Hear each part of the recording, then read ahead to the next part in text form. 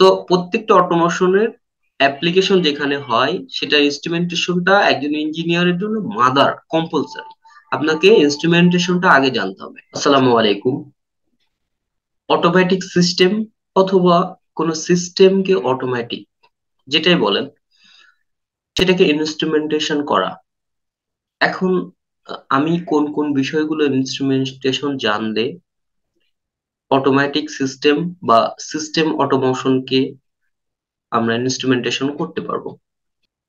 এখন আমি যে কন্ট্রোলিং গুলোর কথা বলবো সেই কন্ট্রোলিং গুলো মাথায় রাখলে বা সেই অটোমেশন কন্ট্রোলিং সিস্টেমটা ইনস্ট্রুমেন্টেশন, প্রোগ্রামিং এবং fabrication, testing, tuning and handover করতে সবচেয়ে সহজ হবে।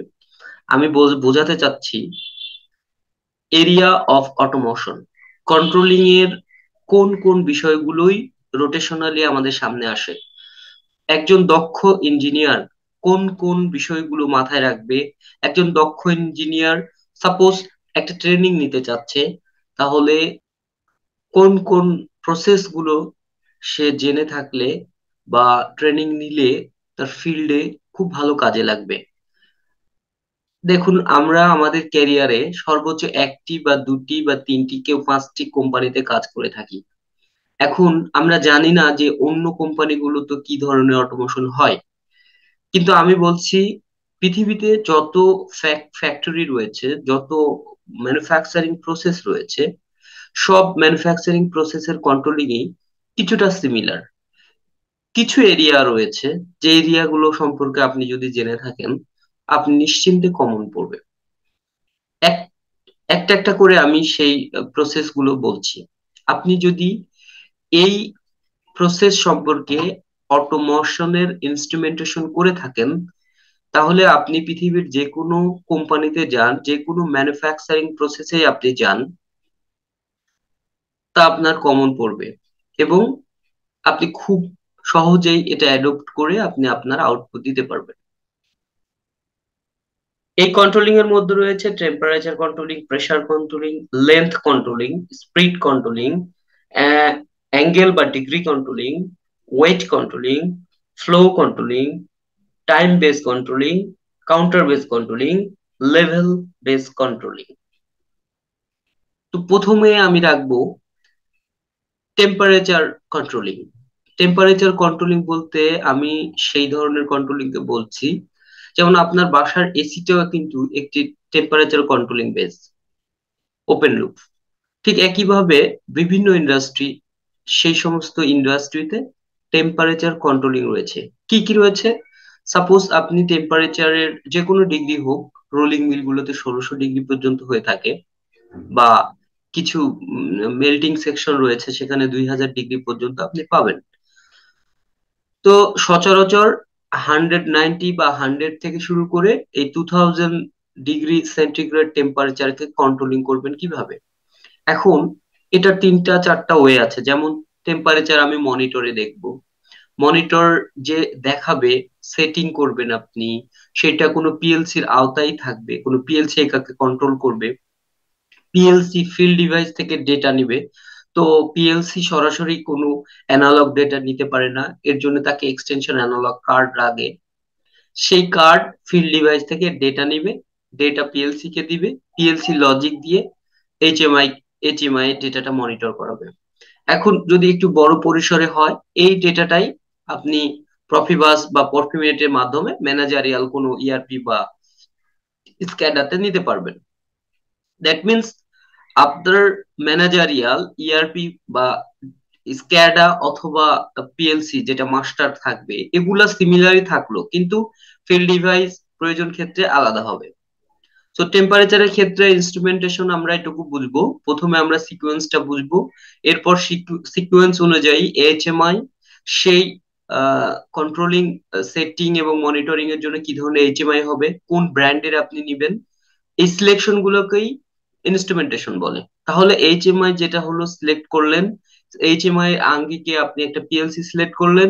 পিএলসি ওই ফিল্ড ডিভাইস কতটি হবে, ওখানে আমি কতটা লুপ টেম্পারেচার জন্য ব্যবহার করব, এর উপর ডিপেন্ড করে আমি পিএলসির মডেল সিলেক্ট করব। কারণ এক একটা পিএলসির মডেলের জন্য অ্যানালগ ইনপুট আউটপুট এই কার্ডগুলোর একটা লিমিটেশন আছে। সুতরাং ওটার উপরে বেচ করে আমি কোন ধরনের পিএলসি সিলেক্ট করলাম, সিরিজ সিলেক্ট করলাম, সাপোজ সিমেন্সের S7 200 300 700 1500 পর্যন্ত, এইভাবে আমি 1500 আপনি 32টা অ্যানালগ কার্ড অ্যাড করতে পারবেন, এরকম আর কি। এটাই হলো অটোমেশনের ইনস্ট্রুমেন্টেশন। কোনো একটা কন্ট্রোলিং কে বেস ধরে সেটার আঙ্গিকে আমি আমার অ্যাপ্লিকেশনটার জন্য ফিল্ড ডিভাইস পর্যন্ত যে ইনস্ট্রুমেন্ট গুলো সেট করব, সেটাই হলো ইনস্ট্রুমেন্টেশন। এরপরে সিকুয়েন্স অনুযায়ী আমি প্রোগ্রাম দাঁড় করাবো, সেই প্রোগ্রাম আপলোড বা রাইট করার পরে আমি একটা একটা করে ইন্ডিভিজুয়ালি টেস্ট টিউনিং করে যদি প্রপার থাকে হ্যান্ডেড ওভার করে দেবো। এই ক্ষেত্রে গেল টেম্পারেচার কন্ট্রোলিং। এরপরে প্রেসার কন্ট্রোলিং, একই ঘটনা। ধরেন আমি প্রেসার মনিটরে প্রেসার দেখবো, সেই প্রেসার আমি সেট করে দিব বা বেঁধে দিব, লজিক লজিক প্রয়োজন মতো দিব। এই প্রেসার কোনো একটা পিএলসি থেকে ডেটা নিল এইচএমআই এ, পিএলসি কি করলো, পিএলসি কিন্তু যে ডেটাটা নিবে সে অ্যানালগ কার্ড থেকে নিল, অ্যানালগ কার্ডের যদি কোনো এক্সটেনশন থাকে থাকলো, না হলে অ্যানালগ কার্ড ফিল্ড ডিভাইস থেকে ডেটাটা পিএলসি তে নিল। তো ঠিক একই ভাবে কোন সিস্টেমের সিকোয়েন্সে যদি আপনি প্রেসার ইমপ্লিমেন্ট করতে চান বা প্রেসারের অ্যাপ্লিকেশন দেখতে চান, তাহলে ফার্স্ট আমরা কি পেলাম, টেম্পারেচার, এবার কাজ করছি প্রেসার নিয়ে। তো প্রেসার সিকোয়েন্সটা জানার জন্য আমার কন্ট্রোলিংটা আগে জানতে হবে। দ্যাট মিনস আমার আগে প্রসেস জেনে সেটার উপর বেচ করে কতটি ইনপুট লাগবে, কতটি আউটপুট লাগবে, কয়টা ফিল্ড ডিভাইস থাকবে, এই টোটালটা লিস্টেড করার পরে তারপর বেচ করে আমি একটা পিএলসি সিলেক্ট করব। ঠিক একইভাবে পিএলসির এইচএমআই এর ডেটা দেওয়ার জন্য কি ব্র্যান্ড, ওই পিএলসির উপর ডিপেন্ড করে এইচএমআই সিলেক্টেড হবে। এইচএমআই তারপরে সেই পিএলসি উপর ডিপেন্ড করেই তার অ্যানালগ কার্ডের সিরিজ মডেল নাম্বার এগুলো সিলেক্ট হবে। তারপরে এক্সটেনশন কার্ডের সাথে অথবা সেই অ্যানালগ কার্ডের ডিজিটাল আইও বলে অথবা অ্যানালগ আইও বলে, এটা ফিল্ড ডিভাইস কি ধরনের হবে, কি ধরনের প্রেসার ট্রান্সডিউসার থাকবে, সেই ধরনের ইনস্ট্রুমেন্টেশন আমি রেডি করলাম। এটা হলো ইনস্ট্রুমেন্টেশন। এবার আমি প্রোগ্রামিং করব সিকোয়েন্স অনুযায়ী, একই সিস্টেম, ঠিক পরের পার্ট গুলো একই রকম। জাস্ট ফার্স্ট আমাকে বুঝতে হবে কন্ট্রোলিংটা, সিকোয়েন্সটা, এরপর ইনস্ট্রুমেন্টেশন চলে আসলো, তারপর বেচ করে ফেব্রিকেশন, তারপর টেস্টিং টিউনিং করে আপনি হ্যান্ডেড ওভার করে দিলেন। লেন্থ কন্ট্রোলিং, কোনো একটা সিস্টেমে যেমন কনভেয়ার সিস্টেম থাকতে পারে কোনো, তো লেন্থ কন্ট্রোলিং সম্পর্কে আপনাকে জানতে হবে। ফার্স্ট বললাম টেম্পারেচার, সেকেন্ড প্রেসার, এবার জানবেন লেন্থ। বিভিন্ন অ্যাপ্লিকেশনের ক্ষেত্রে বিভিন্ন ধরনের লেন্থ হয়ে থাকে, লেন্থ সিলেকশন হতে পারে, লেন্থের শিট কাটিং হতে পারে। তো তৃতীয় হলো লেন্থ কন্ট্রোলিং। লেন্থ কন্ট্রোলিং জানতে হলে আপনাকে কনভেয়ার, এই ক্ষেত্রে কিন্তু আপনার, আমরা এতক্ষণ কিসে ছিলাম, ওই দুইটা কন্ট্রোলিং এর জন্য আমাকে লাগলো এইচএমআই, পিএলসি, অ্যানালগ বা ডিজিটাল আইও, এই ফিল্ড ডিভাইস। এখন দেখেন মোশনের জন্য বা আপনি যদি কোনো অপারেট করতে চান কোনো ডায়াফ্রাম, নিউমেটিক ডায়াফ্রাম, কিন্তু এখন কি আসলো, আমি যখন লেন্থের ইনস্ট্রুমেন্টেশন করব লেন্থ কন্ট্রোলিং এর ক্ষেত্রে, সেক্ষেত্রে কি কি লাগবে, ইনস্ট্রুমেন্টেশন করে আসেন। লেন্থের জন্য ফার্স্ট আপনি আপনি লেন্থ সিলেক্ট করবেন এইচএমআই, টাচ স্ক্রিন লাগবে একটা। এখন এই লেন্থের ডেটা আসবে পিএলসি থেকে, তাহলে আমি পিএলসি সিলেক্ট করলাম। পিএলসি কোন সিরিজের হবে সেটা ডিপেন্ড করতে, ওই লুপে যদি শুধু লেন্থই না থাকে আরো কোনো কন্ট্রোলিং থাকে, তারপর তাহলে ডিজিটাল আইও কতটা পয়েন্ট হতে পারে তারপর বেচ করে আমরা কি করব, এবার কার্ড সিলেক্ট করব এবং তার রেঞ্জ অনুযায়ী পিএলসি সিরিজ সিলেক্ট করলাম। এবার পিএলসি সিরিজ সিলেক্ট করার পরে আমি ডিজিটাল আইও এবং অ্যানালগ আইও ইনস্টলেশন করলাম। তারপর ডিপেন্ড করে ফিল্ড ডিভাইস, দেখেন লেন্থ কন্ট্রোলিং এর জন্য কি ধরনের মোটর বা কি ধরনের সিস্টেম লাগে। এক্ষেত্রে আপনাকে লিনিয়ার মোটর থাকতে পারে অথবা সার্ভো মোটর থাকতে পারে, কারণ কতটুকু লেন্থ গেল এর ফিডব্যাক তো ডেটা আপনার লাগবে। ফিডব্যাক ডেটার জন্য আপনাকে লিনিয়ার বা এনকোডার বেস যেটা সেটা লাগবে। অনেক সময় ইন্ডাকশন মোটর দিয়ে আমরা করতে পারি কিন্তু অ্যাকুরেট হয় না, সেক্ষেত্রে কতটুকু লেন্থ গেল, এই ক্ষেত্রে ব্রেক সিস্টেমে আপনার মাইনর মেকানিক্যাল যে ব্রেকিং করবেন সেক্ষেত্রে কয়েক মিলিমিটারের ব্যবধান হতে পারে। সুতরাং আপনাকে এই সমস্ত ক্ষেত্রে আবার সার্ভো মোটর সিলেকশন করতে হবে।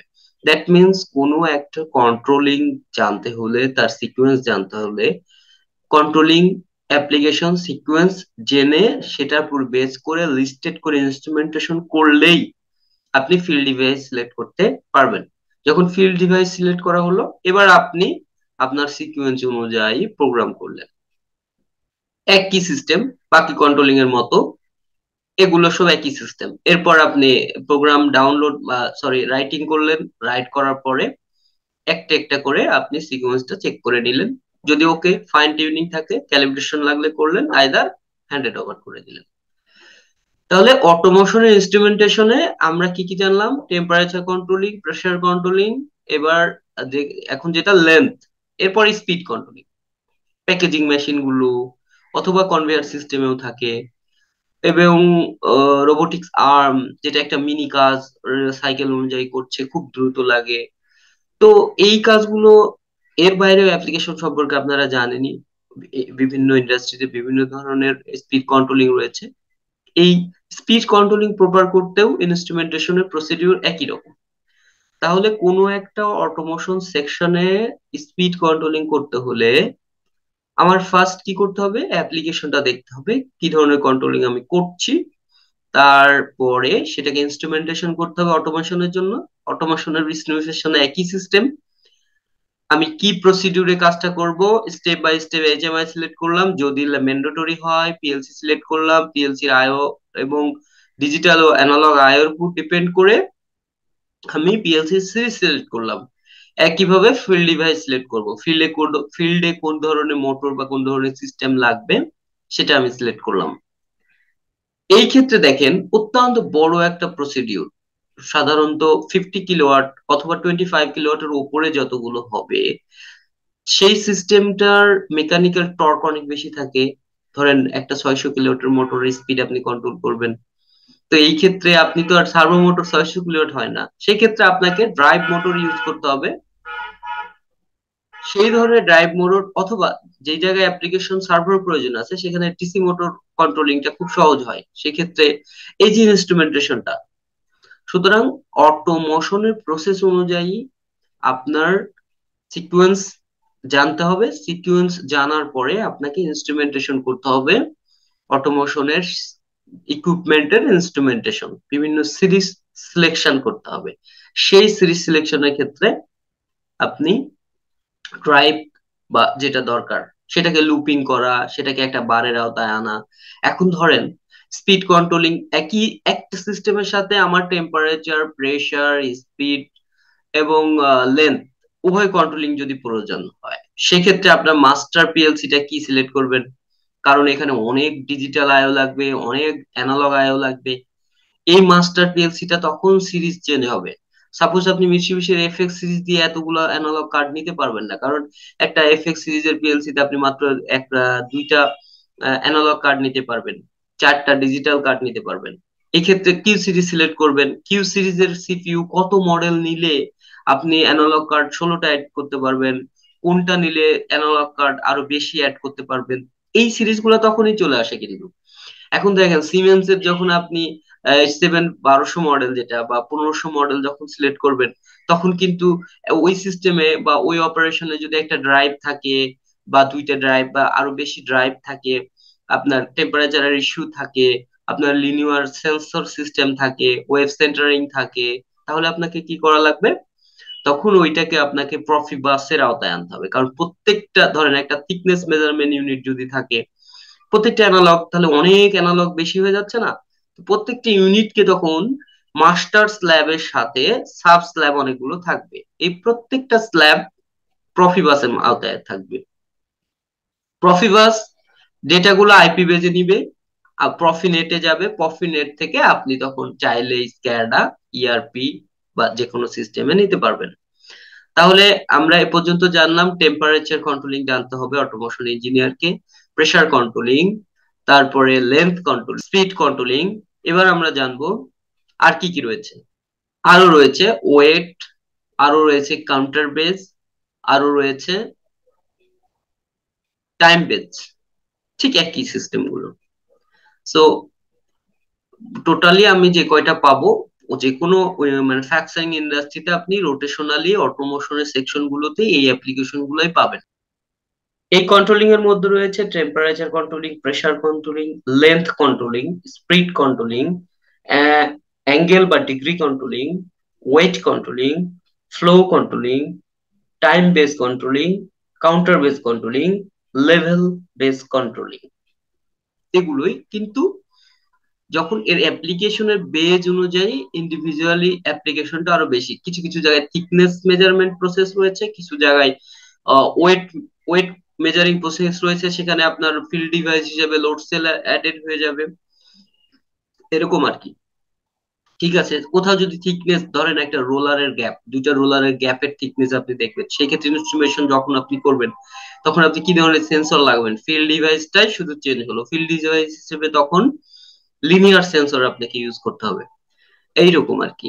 সো প্রত্যেকটা অটোমেশনের অ্যাপ্লিকেশন যেখানে হয় সেটা ইনস্ট্রুমেন্টেশনটা একজন ইঞ্জিনিয়ারের জন্য মাদার কম্পালসারি, আপনাকে ইনস্ট্রুমেন্টেশনটা আগে জানতে হবে।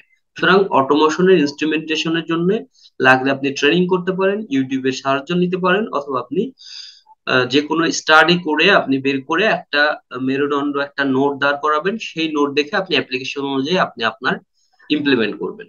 আশা করি এটা আপনার অনেক কাজে লাগবে। আসসালামু আলাইকুম।